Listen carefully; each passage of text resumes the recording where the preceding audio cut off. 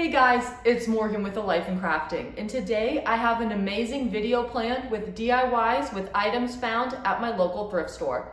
I've been thrifting for a few years and you never know what you can find.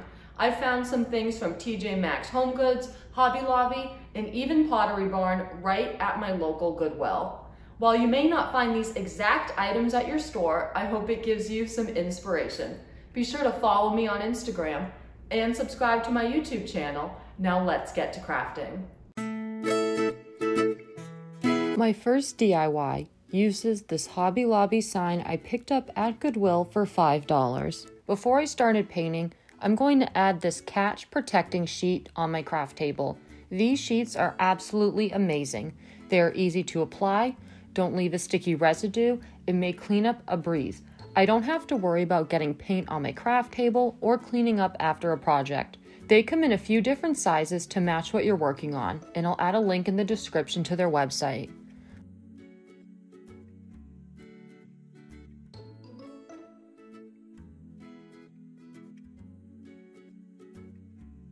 I'm going to start by painting the frame and about a half an inch onto the picture navy blue. I'm going to place some scrapbook paper where the text is, but it is not large enough to cover the entire thing, so I'm extending that paint a little bit.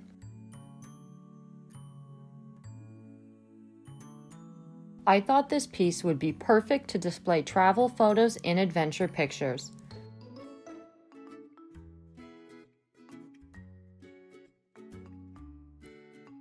While it's drying, I'm going to work on the embellishments for the piece. The Dollar Tree cork sheets are awesome for DIYing. They add great texture and depth to projects and are thin enough to cut without any problems. To make sure that everything lines up correctly, I made a stencil with scrapbook paper and I'm going to trace and cut. If you've seen some of my other videos, you know I'm a big fan of these Dollar Tree craft clamps and definitely recommend picking some up if you haven't already.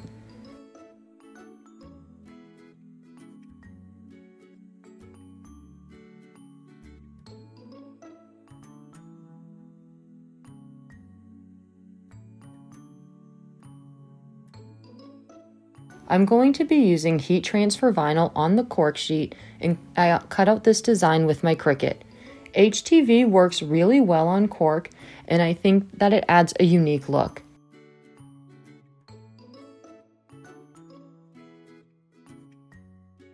HTV works really well on cork, and I think it has a super unique look. I'm using the Cricut mini press today, and I think it works really well for this. I applied a little bit of pressure and I was waiting until I could see the letters sort of detach from the transfer sheet.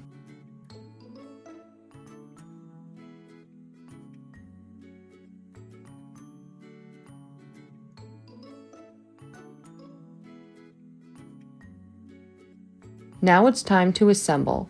I'm using a thin layer of Mod Podge to attach the scrapbook paper to the picture.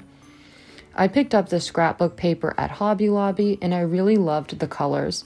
I think they have some of the best scrapbook paper selection out of any other craft stores, and they are usually under 40 cents per sheet.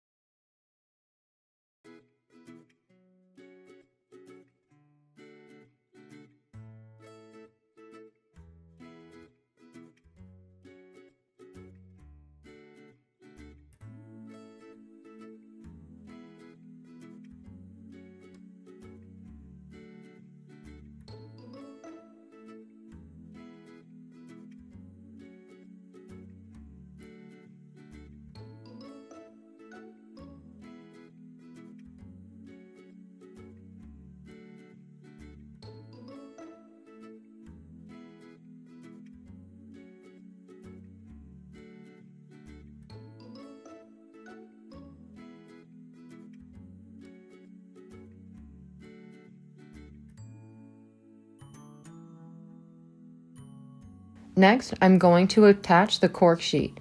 This is really easy as it already has an adhesive back, so all you need to do is just tear off that sheet and it's already sticky. You don't need any additional glue or tape.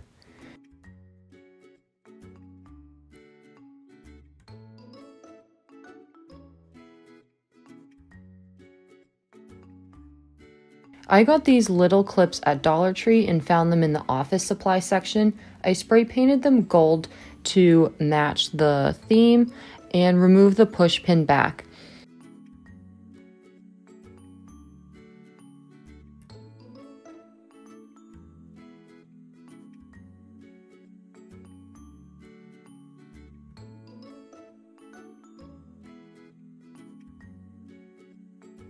Just attach the piece with hot glue and it's good to go. Check out the finished product. Next up, I'm making a pet theme welcome decor with this lattice sign I picked up at Goodwill for $4. To start, I put on some painter's tape around the frame so I could paint the inside white without worrying about damaging the piece.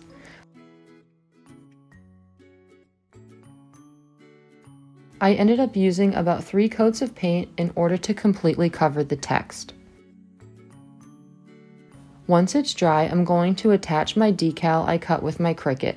The script Welcome font is from DaFont and it's fittingly called Farmhouse, and the typewriter font I used is available in Cricut Design Space.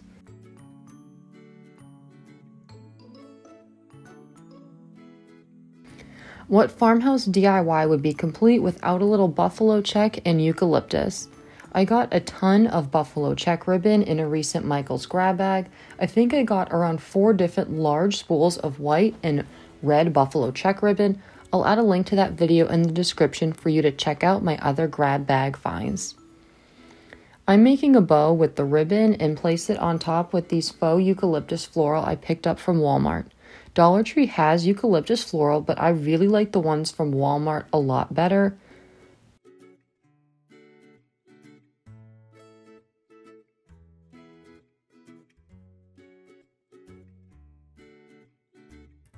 One of my favorite recent Dollar Tree purchases is actually their floral wire. It's great for securing floral together and attaching it to DIYs. For $1, it's definitely a great addition to your craft stash. I used a combination of the floral wire and hot glue to secure this to the frame.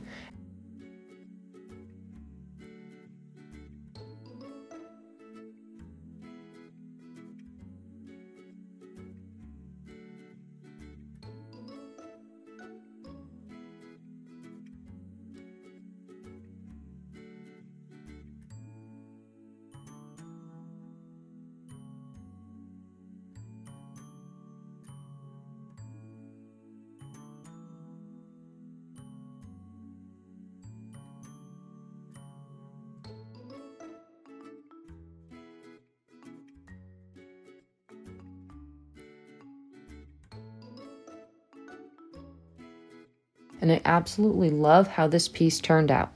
My next DIY is the glam trinket tray using this silver piece I picked up from Goodwill for $6. I'm spray painting the silver portion gold to bring on the glam. While it's drying, I'm going to add a customization with etching cream to the mirror. Etching cream not only works on glass, but also mirrors. I'll add a link to my full tutorial on how to etch glass in the description. I love using Dollar Tree Magic Cover for stencils. You can find this in the houseware section at Dollar Tree. Magic Cover works really well for etching and even stencils for painting.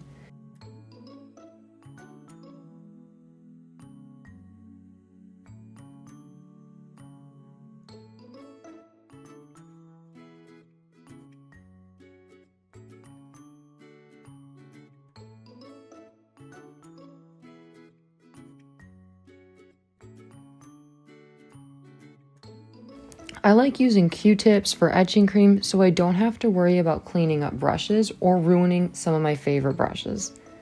The directions on the bottle say to leave the cream on for a few minutes, but I find it works best if you let it sit for 15 to 20 minutes. After about 15 minutes, it's time to remove the etching cream. I washed it off in the sink and used the Cricut reading tool to remove the stencil. This tray was easy to assemble and disassemble. There were legs on the back so I could remove the mirror part, which was one of the reasons I picked it up. Having items that are simple to take apart and put back together is important when flipping thrift store finds.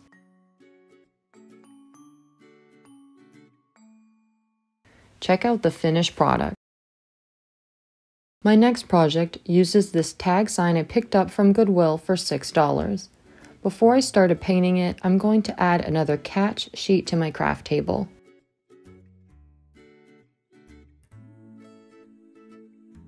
I'm painting this sign white and took about 3 coats of apple barrel paint to get that nice solid white.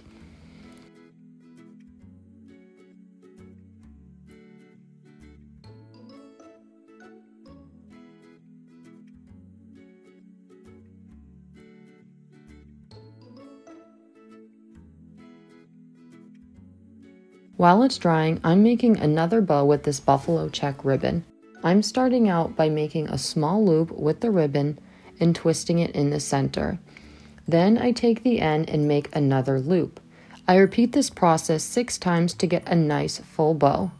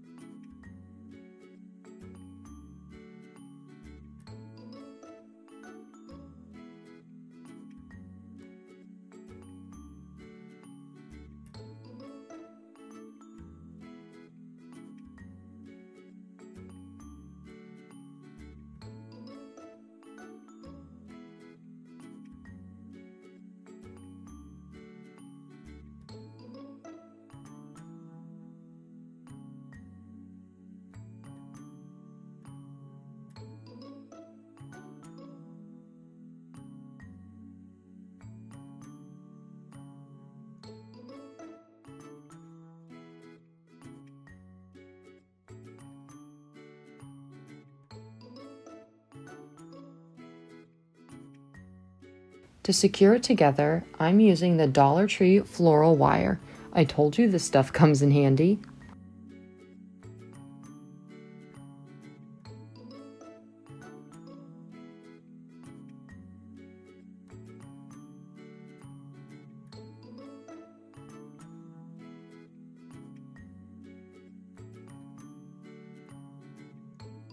Now that the board is dry, it's time to decorate. I grabbed this floral from Joann's a few months ago, and I'm finally glad to get it out of my stash. I removed the stems to create 2 different bundles and tied it together with floral wire.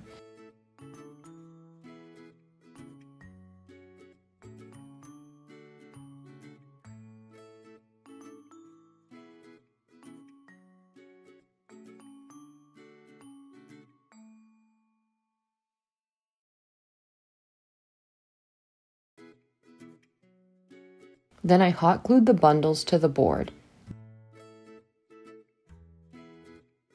These larger craft clamps from Dollar Tree work really well, securing everything while the hot glue dries. I'm also using hot glue to attach the bow to this piece. These lemons are a Dollar Tree find from a few months ago. I've had them in my stash waiting for the perfect piece, and this is it. They come in a pack of 3 for $1, which is a steal compared to craft stores. I originally planned on stenciling the text and image on this piece, but that was an epic fail. The stencil and transfer tape pulled up the paint, so I'm on to plan B. I repainted it and let it dry overnight. I didn't want to test my luck with painting and stenciling again, so I recut everything in vinyl.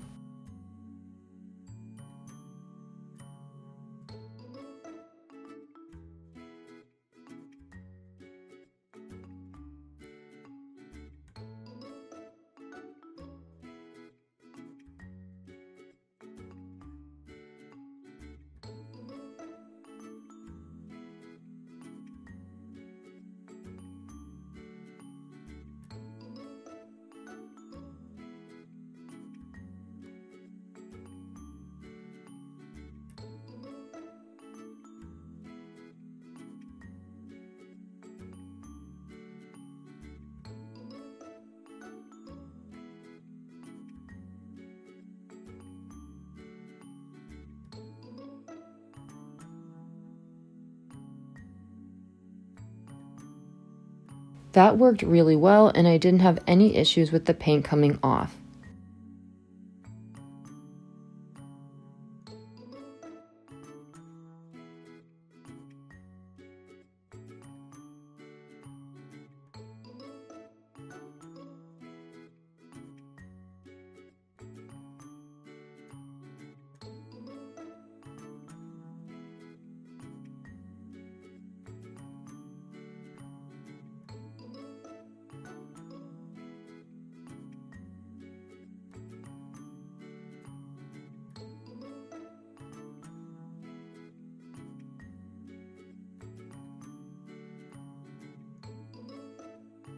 With the small issue aside, I'm really happy with the end result. Goodwill always seems to have a great selection of baskets at an even better price.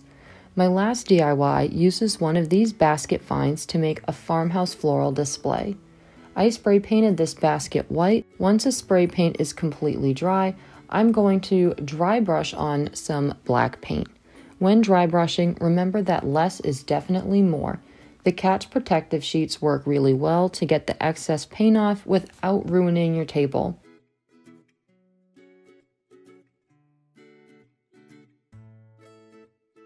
After the piece is dry, I'm going to add some of that buffalo check ribbon from Michaels. This floral is some of my favorite from Dollar Tree. I usually see it at the start. This floral is some of my favorite from Dollar Tree. I usually start seeing them in stores around March and always grab a few bunches. You can easily change out the floral in this to match your year-round decor. Check out the finished product.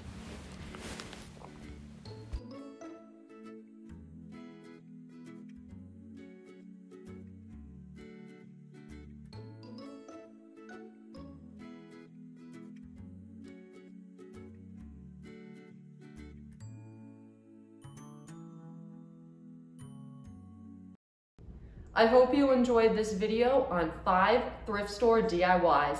I'm Morgan with The Life in Crafting. Be sure to follow me on Instagram and subscribe to my YouTube channel. Thanks for watching.